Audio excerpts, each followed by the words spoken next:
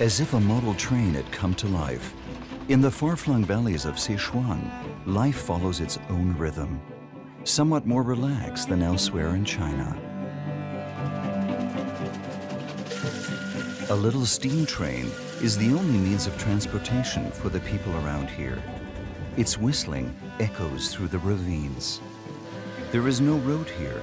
Anyone wanting to go to the market or just visit the next valley has to either walk or take the train.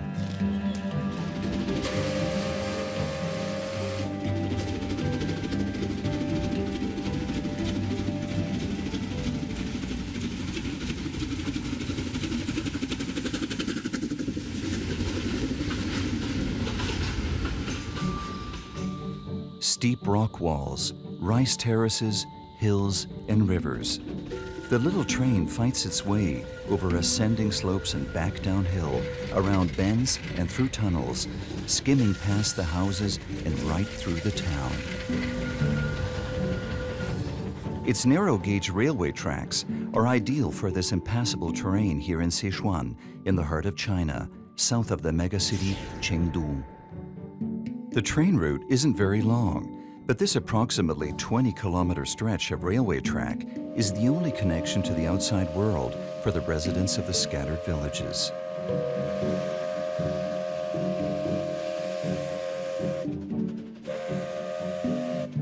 The little train always has right of way.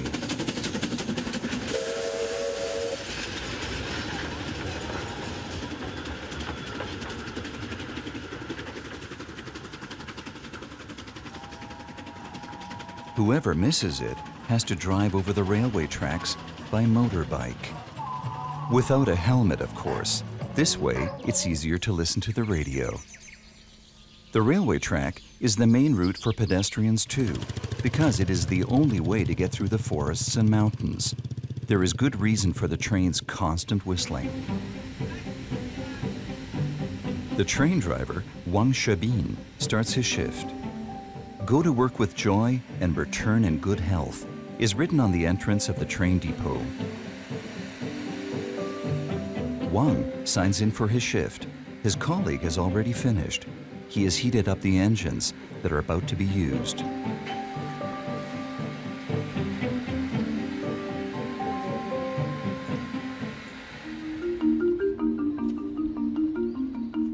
Seven steam trains are constantly in operation. Even the switching moves at the Shehe station are powered by steam. Wang Shebin has to examine the locomotives thoroughly before departure. He completes an inspection round before every trip, as the trains are old and consist mainly of spare parts.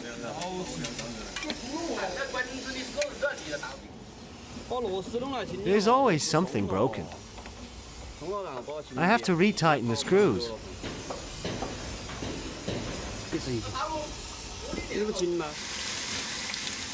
A vast amount of water is required to produce steam.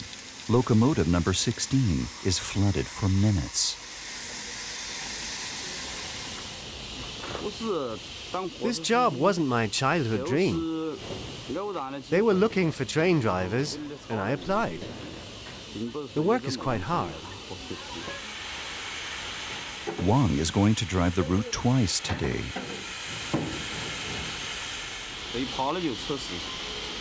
We have a great responsibility as drivers. If an accident occurs, they deduct the cost from our salaries. We have to be very attentive as we don't want anyone to be injured.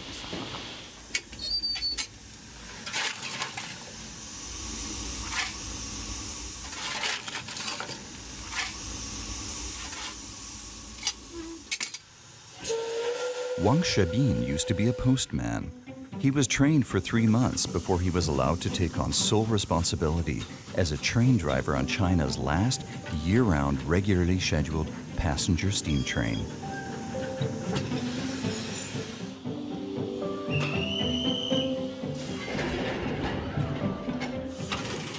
A particularly large crowd gathers on market day in Shehe, at the northern end of the terminal. The simple carriages are already full half an hour before departure. The farmers bring back their shopping goods to the villages of the valley.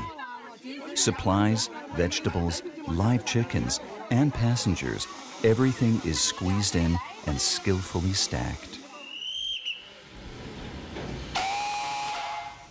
Wang will be driving back and forth along the route for 2.5 hours. During the rapeseed flowering season in spring, the landscape looks as if a model maker had tipped over a tin of yellow paint. Rice terraces, bamboo groves, and banana trees flourish between the rapeseed fields.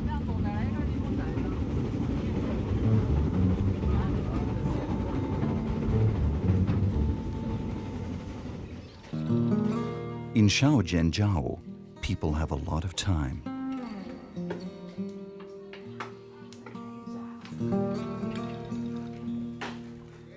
Zhong Ping, the butcher, has already been waiting for 2 hours.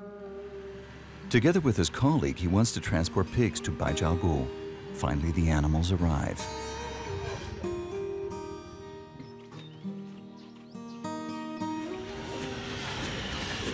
And so does the train 1 hour later. There are no separate carriages for the animals. A separate compartment is created in the passenger carriage with the help of a gate.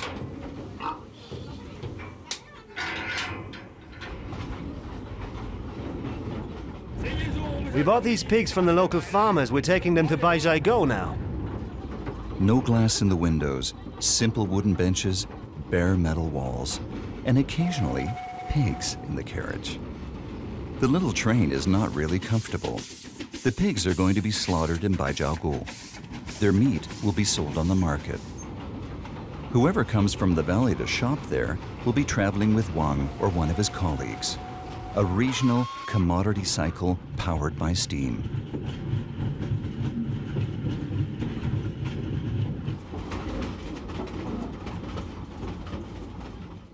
Mountain bikes, furniture, livestock. The little train is indispensable in this valley. For the pigs, the journey continues at breakneck speed. Baijiaogu is the second to last stop for the train, but for the animals, it is literally the end of the line. Zheng Ping drives them forward with a bamboo stick. At the town square, Chairman Mao is emblazoned above the propaganda stage that dates back to the Cultural Revolution.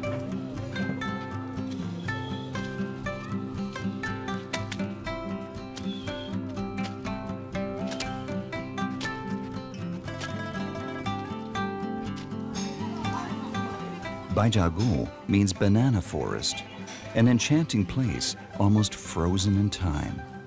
Not long ago, in the 1940s, this little shopping street built by an Anglo-Chinese mining company used to house opium dens and brothels.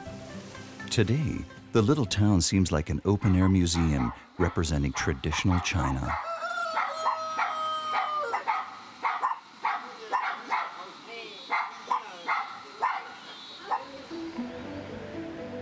In the hills above Baijiaogu, peasants live as they have done for centuries, growing rice and vegetables from every available piece of land.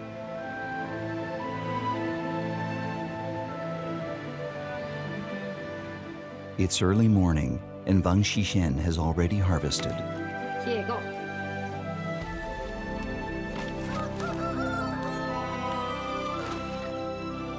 Peasant woman Wang runs the farm with her husband. Their daughter is already grown up. She wants to sell her vegetables at Shehe Market. The basket can weigh up to 20 kilos when it's fully loaded. It takes her more than half an hour to walk down the hill to the train station.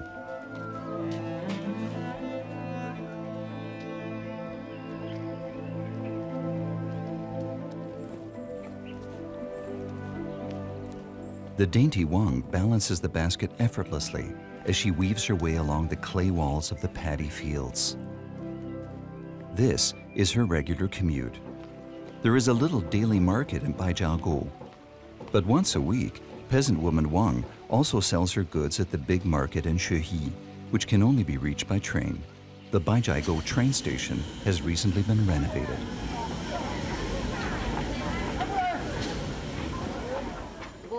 With a little luck, I'll get 51 for my chards.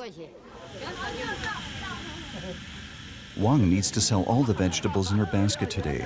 Otherwise, the journey to Shehi is not profitable. A one-way ticket costs her 5 yuan, approximately 60 cents.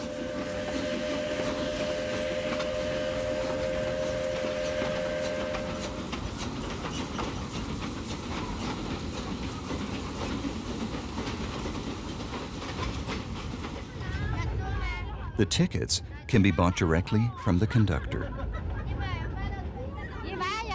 I take the train to Shehi 4 times a month. I also shop there myself. Mostly seedlings. It takes Wang a little over 1 hour to get to Shehi, while more and more farmers squeeze into the carriages at every station.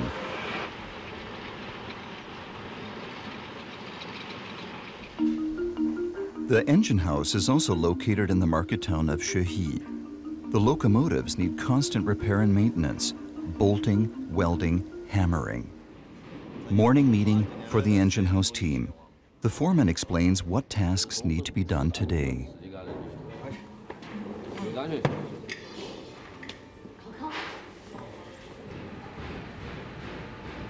Lu Chunli is a mechanic, toolmaker, and engine fitter. One has to be a jack of all trades around here.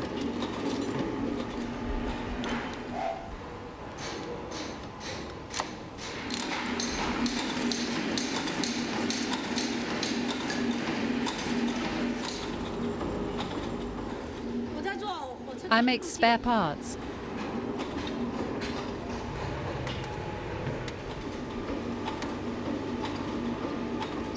Lu Chunli's inspections are as sharp as her cutting tools. This is going to be a bolt for the locomotive's control rod. I have to finish 4 of these today.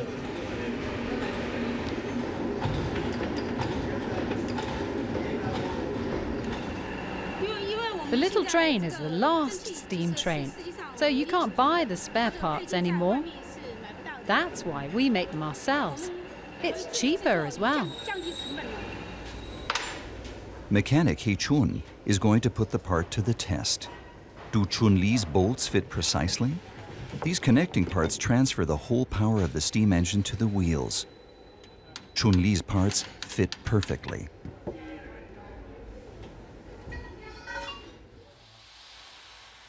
The locomotives were built specially for the unique requirements of this route. 4 pairs of little wheels lie close together.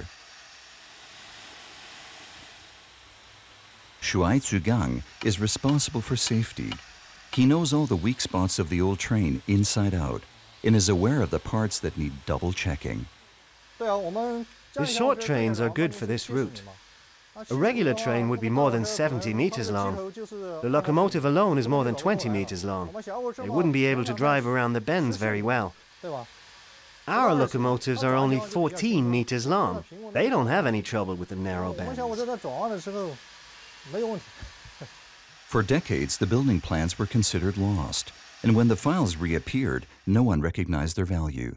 The president of the mining company is still angry about it today. 5 years ago, a professor at China's Mining and Technology University found the files in a Taiwanese library. He called us to ask if we wanted a copy.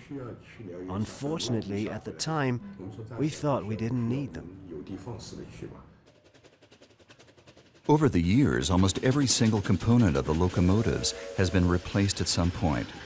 Today's locomotives are masterpieces of metal fitting, pieced together from spare parts, made individually by hand, mostly without an exact design. Right next to the engine house lies the market of Shehi, the biggest one in this region. The moon calendar determines the market days. It takes place about 9 times a month.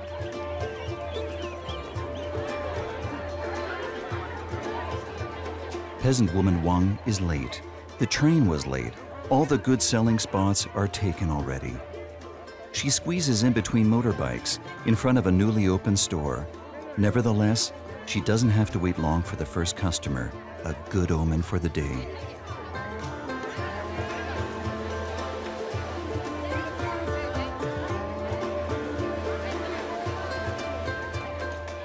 At Shehe Market, you can buy anything that might be considered a feast for Chinese palates. However, more likely to be an acquired taste for most Westerners. A special breed is much sought after at the poultry stall: black chickens. Jet black after plucking, to be more precise.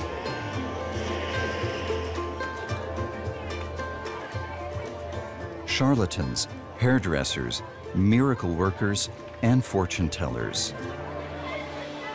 They have arranged their camping tables on the outskirts of the market. For a few yuan, you can hear what your future holds. Zheng Fu Gao is blind in one eye, a sure sign of competence for fortune tellers. I can see it clearly now.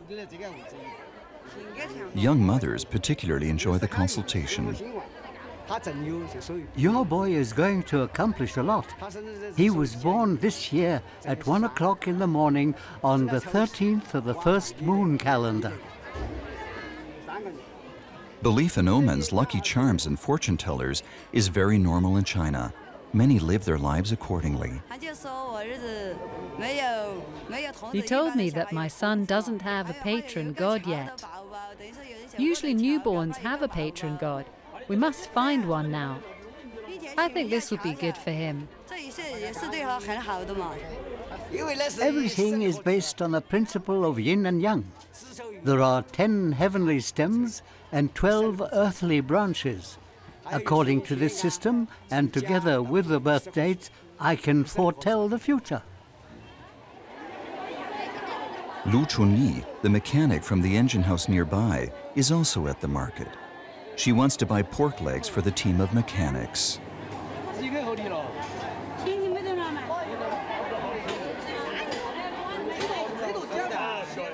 Lu examines the butcher's displays with the same close inspection she uses to check her bolts. She only makes a bid at the third stall.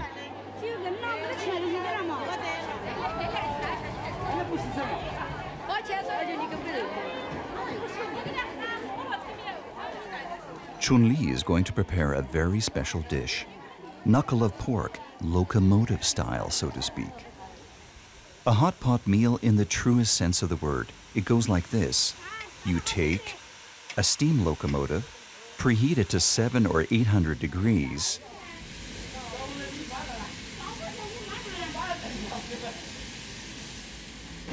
open the oven, place the pork on top of the blazing embers with a tong and wait a few minutes.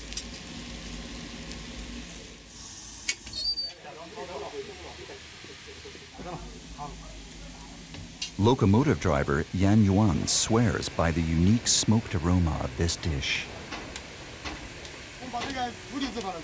5 to 7 minutes in the oven.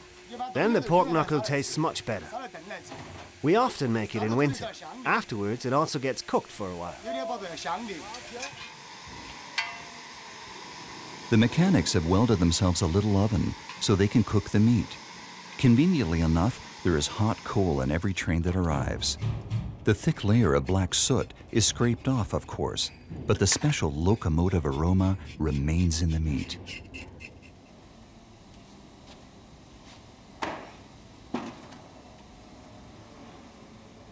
Chunli cuts the pork into pieces before she cooks it.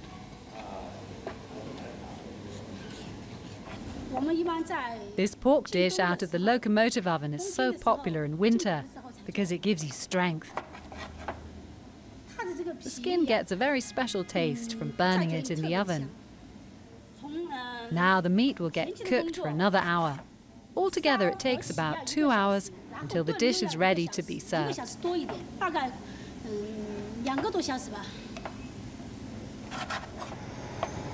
The cooking happens right in the middle of the engine house. It was built for steam trains, so a little smoke is really not a problem.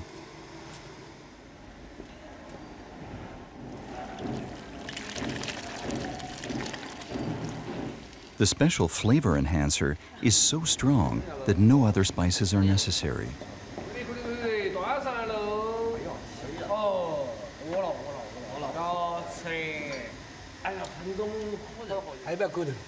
The employees of the engine house don't need to be asked twice. and eat the hot pot meal with visible appetite.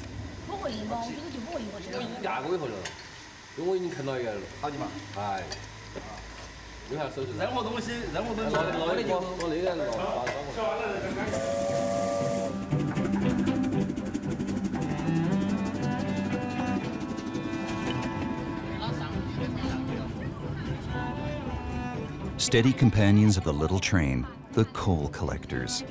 When the locomotive throws out ashes from time to time, there is always a lot of coal in it that hasn't finished burning yet. A valuable resource for heating and cooking. Not a single small piece gets lost.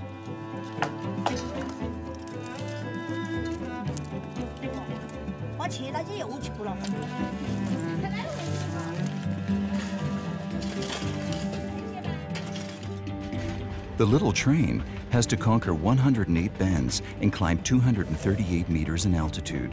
The difficult terrain is also the main reason why there is still no road connecting the villages to this day.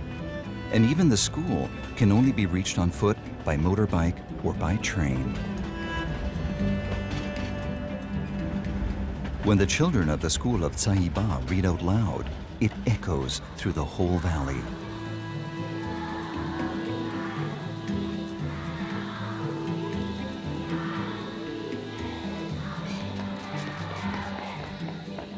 There are 6 classes here.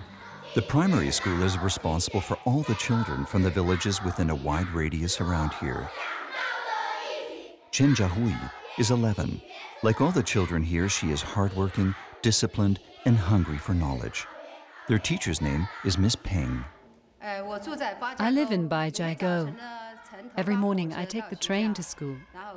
On the way back, I have to walk. Most of the children have to walk too, walk very far. The train doesn't come as often as it used to, and the schedule is inconvenient. Therefore, many of the students have to walk up to 2 hours one way. This is really hard for the children, especially in the summer. Then they often get soaking wet, or the sun is scorching, and it gets very hot around here. It's hard and dangerous. It's really not easy for the kids. School is out in the early afternoon. A few children are picked up with a moped, but for most of them, a long walk begins. Soon Jiahui is on her own.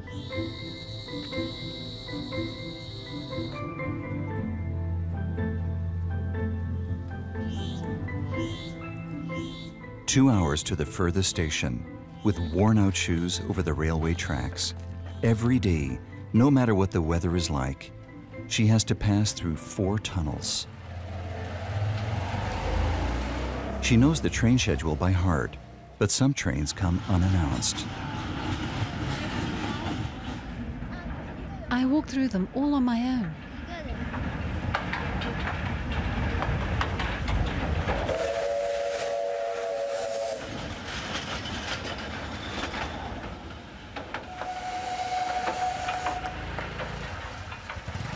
A security guard is positioned in front of the longest tunnel. Here you can't see the other end of the tunnel at first. It's my task not to let anyone into the tunnel when a train is about to arrive. I'm in charge of security.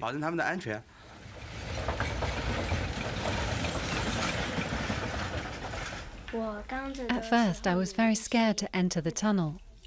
I get up so early that it's still dark outside. I was scared to fall over. The torchlight is an essential item in her school bag. Jiahui lives literally only an arm's length away from the railway tracks, and the train to school drives right past her house. Unfortunately, not at the right time. The soot of the steam train blackens the kitchen walls. After her long march, Jiahui gets a bowl of rice first, and then there's homework to be done.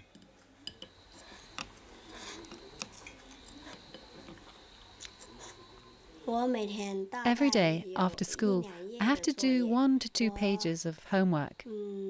I think I need about half an hour for that.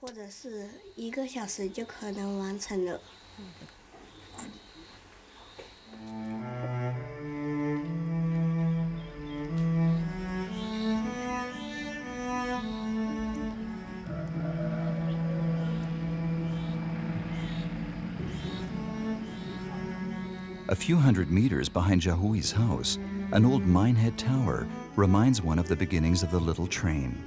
The coal mine of Huazhongjing was closed long ago. Nevertheless, for Mao's great leap forward, the forced industrialization of the country at the end of the 1950s, steel and coal were needed in vast amounts. Railway tracks were built to transport the coal, irrespective of the terrain. The little train started out as a coal transporter. At the other end of the line, in Shuhe, coal trains still exist today. Now they run on electricity and serve another mine. For Li Cheqiang, it was heavy labor to build the railway tracks for the steam train.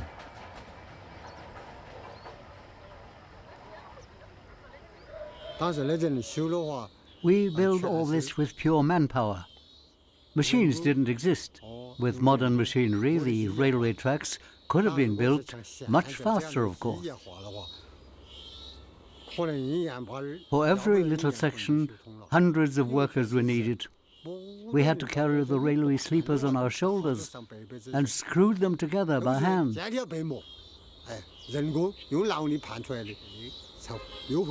We slept on simple beds made of rice straw, sometimes under roofs made of banana leaves, sometimes at farmers' houses. They kept their pigs next to us. Many just slept outside in the open air with only a blanket to cover them. That's how it used to be back then. Actually, we were quite content with that. Li Cheqiang is completely content with his life, although most of it consisted of heavy labor. When the railway track was finished, he went underground to mine. When we built the tracks, everyone was given 200 grams of rice each day and a little something on the side, mostly cabbage soup with cooked radish or radish soup with cooked cabbage. We were really starving. Sometimes we went and looked for wild herbs or grasses during our breaks. That was very different compared to today, where no one has to starve anymore. The railway track is just a stone's throw away. The track section, for which he worked almost to complete exhaustion, lies shortly before Baijiago, only 1 hour away by steam train. Maybe it is due to the experience of life-threatening hunger for years. Although he lives in a modern flat in the city, Li Cheqiang still stocks food and keeps live chickens in his bedroom.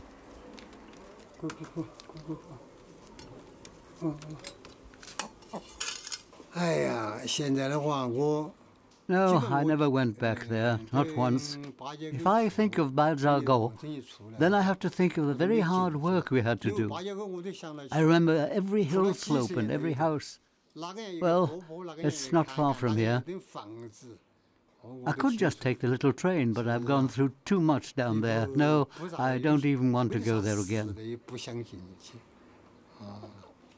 The construction of the railway tracks happened at the time of Mao's great leap forward, industrialization without consideration of possible damage, followed by the longest period of starvation in history. Building the line with the narrow-gauge rail tracks into the impassable terrain cost many lives. Already in 1959, the first locomotive was sent on its journey. When I dared to do the very first journey in this newly built route, it took me 3 days to complete 20 kilometers. 3 days! I slept on the locomotive. I was simply too scared to drive faster. The track was awful and too soft. It juddered and jolted terribly.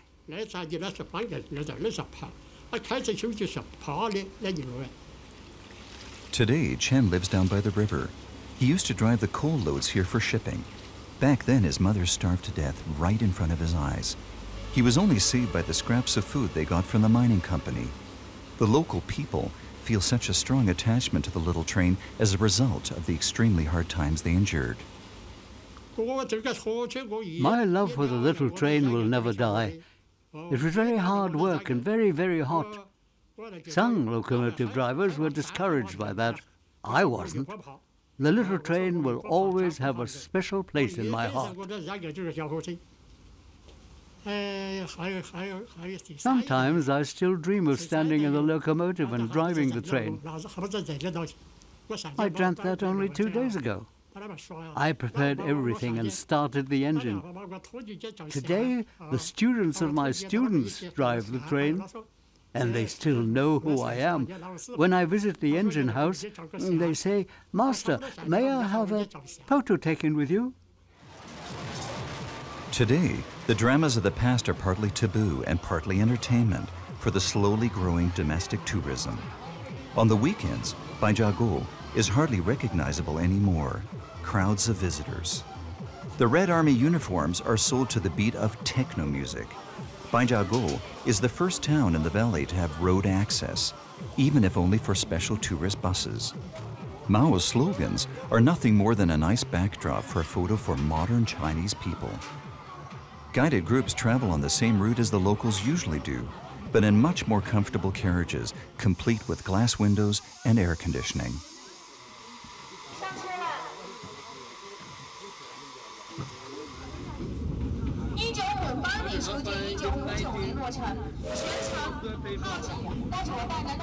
The tickets for these trains are exorbitant for the residents of the valley.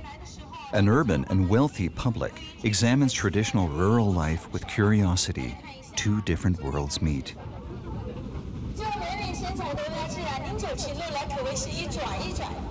Whether for tourist groups or rice farmers, the route is the same, only the stops differ. The farmers don't need to stop for photos. Train driver Wang Shebin knows without the revenue from the relatively new tourist trains, the little train would be bankrupt already. It was seen as uneconomical and was due to be closed down.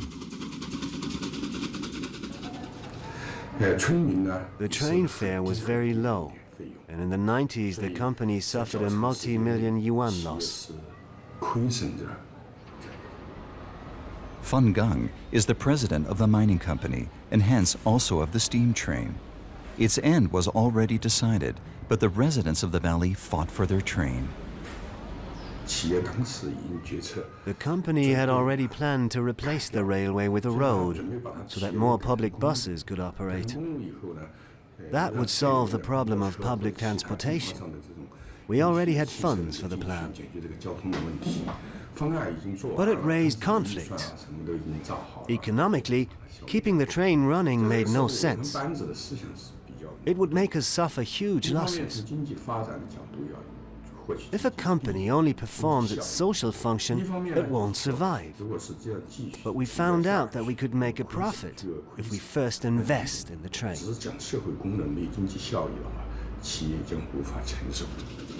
For the locals, the train was always more than just a means of transportation.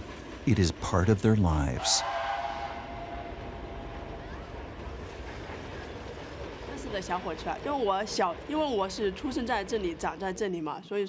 I grew up with the little train in Baijiago. When we heard its whistling as children, we all ran to the big square and yelled, "The train is here!" And we were happy. Shangli runs a little hotel, the first one in the valley. With a toilet and internet access, luxuries that didn't exist in this region a few years ago. Shangli hopes to be able to live off the income from her guests one day. The residents of Baijiago like to meet at their mahjong tables. Mahjong is played constantly and with great enthusiasm.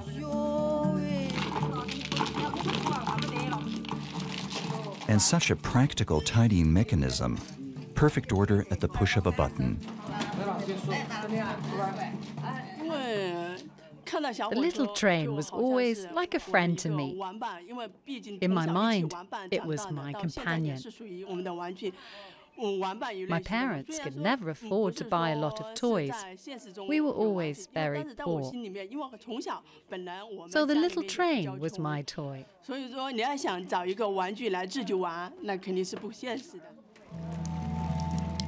Shangli is extraordinarily happy about the rain today because tomorrow is Qingming, the festival for the dead. This is when the people commemorate their ancestors, and it is a good sign when the sky cries before the start. All the trinkets that the people need to commemorate their ancestors are sold on every street, primarily money for the other world.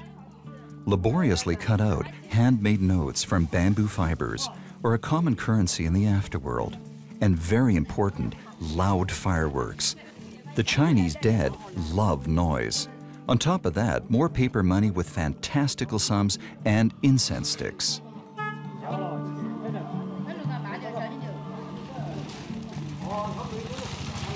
Shangli has got everything she needs.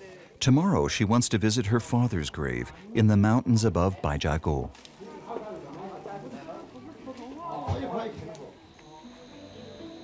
Wang Xixian, the peasant woman, is already there, up in the mountains of Baijiagou.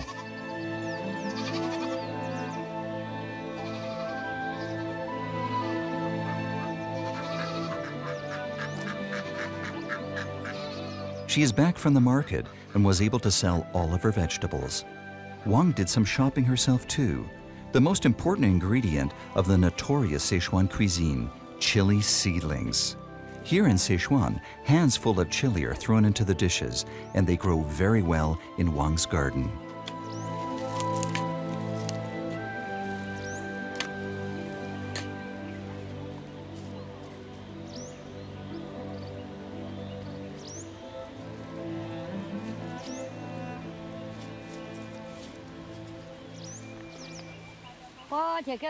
I can harvest them in about 2 months. And then I'll sell them again.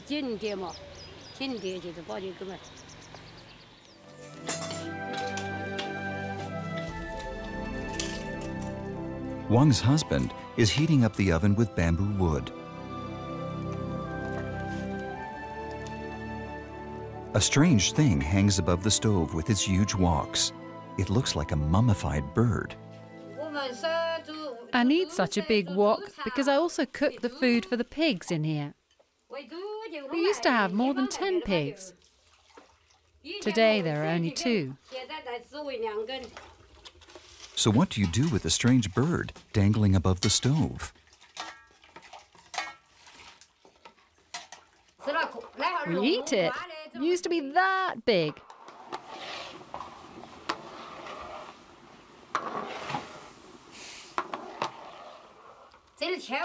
We salted it and smoked it. That way it keeps longer. You can either cook it with soya sauce or steam it. I serve it with some great yellow cress and asparagus salad. Not something to ward off evil, just dried meat. Wang and her husband are self-sufficient with their chickens and 2 pigs, some geese, goats, and their vegetables.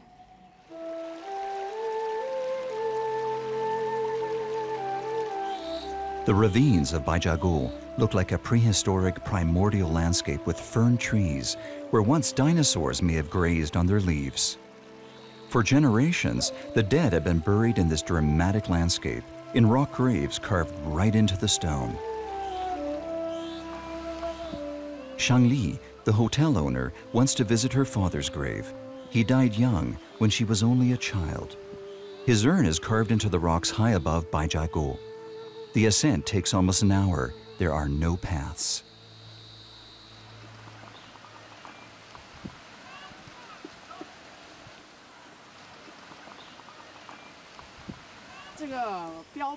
We all use the paper money around here. I will hang up these paper flags first, though, as a sign that I've visited my ancestors.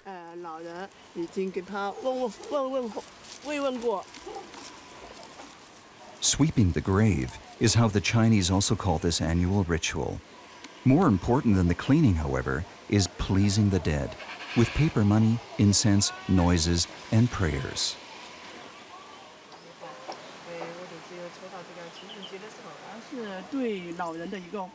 This is how we show our respect and gratitude to our parents. They raised us, after all. In the past, my brother and sister-in-law used to take me here every year. Now I'm grown up and come here on my own. Well, now I'll send up some money to my father. The afterworld money made from bamboo fibers passes into the other world in the form of smoke.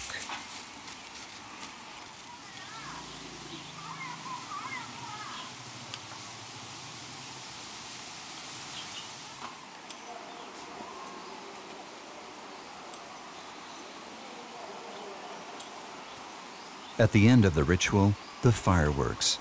The special salutes echo through the valley often these days.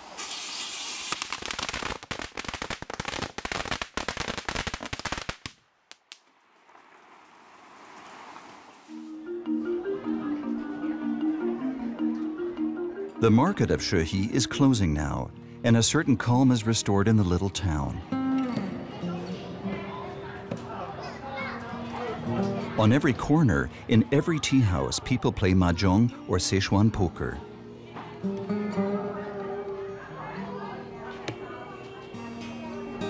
The card game is supposed to be more than 2,000 years old, and the people of Sichuan proudly claim to be the most enthusiastic mahjong and card players in the whole of China.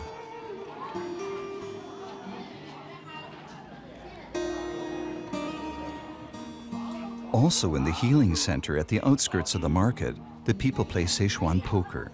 In the back room, all kinds of pains are healed according to the principles of traditional Chinese medicine, with acupuncture and fire cupping.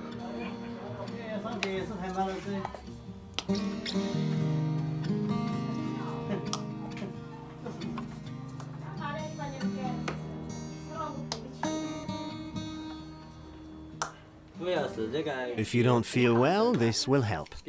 With anything, also against the cold.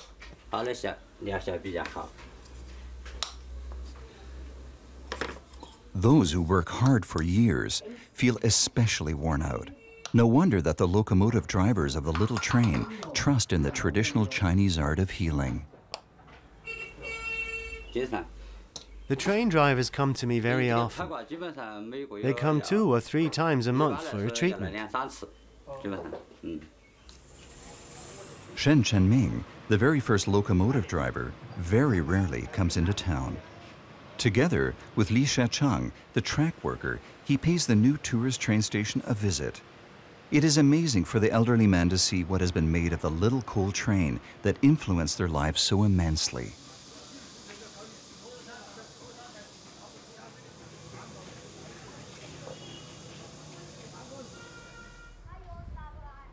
Li Shechang is curious to know what the tourists pay for a trip on his railway tracks, which he built with his bare hands. There are combined tickets for a train ride and an underground mining experience. These are the tickets we have. How much is a return ticket? 150 yuan, which is about $25. Li wouldn't be able to afford that, but he doesn't want to go back underground to the mine, where he had to work so hard. He would much rather have Chen show him a locomotive. I heard his name, Master San, all the time, but I never met him until now. He drove the train overground. I mined coal underground. So how could we have met? Today, with all his passion and enthusiasm, he showed me how to drive the train, where to put the water in, told me about accidents that occurred, how to operate the train. I never experienced anything like today. I had never been inside the cab before.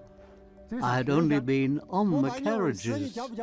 I want to have you as my master. Will you teach me as your train driving student? I promise to be a diligent pupil.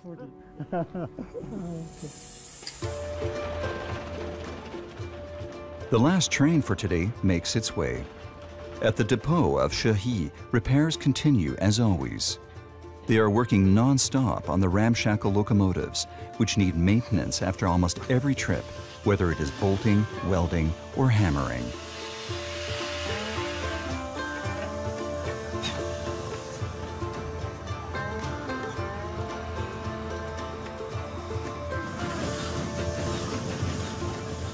Wang Shebin has finished 2 trips with the little train and needs to do some switching still.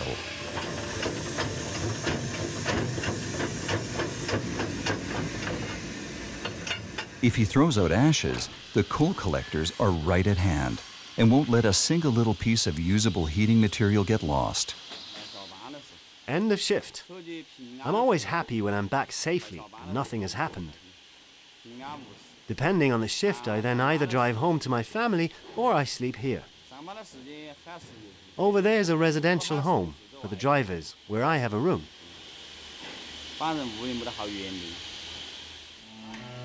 The residential home. Simple sleeping accommodation for the train drivers on 3 floors. This dates back to the coal rush period of the little train, when it was used to transport the coal nuggets here from Baijiagu. Today, the tourist train is supposed to earn the nuggets.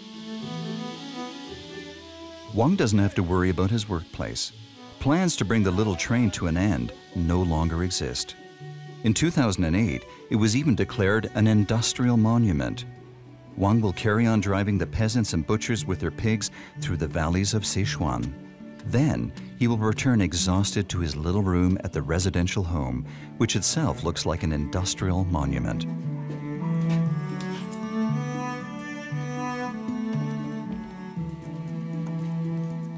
There is no comfort after the drudgery and the heat, not even a shower. Nonetheless, Wang doesn't complain. He is happy in the knowledge that he will soon drive home to his wife and son by motorbike.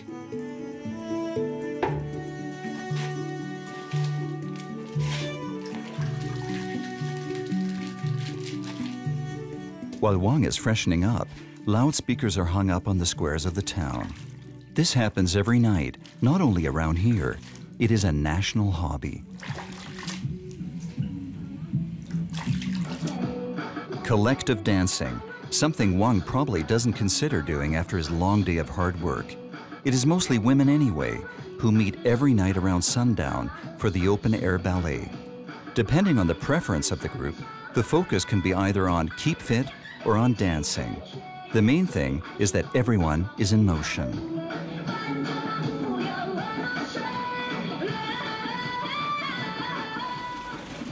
And the little train will continue to provide the locomotion here in the valleys, in the heart of China. In the land of the mega cities, where growth knows no limits, a dinosaur of the industrial age drives over the narrow-gauge railway tracks, powered by steam and ardently loved.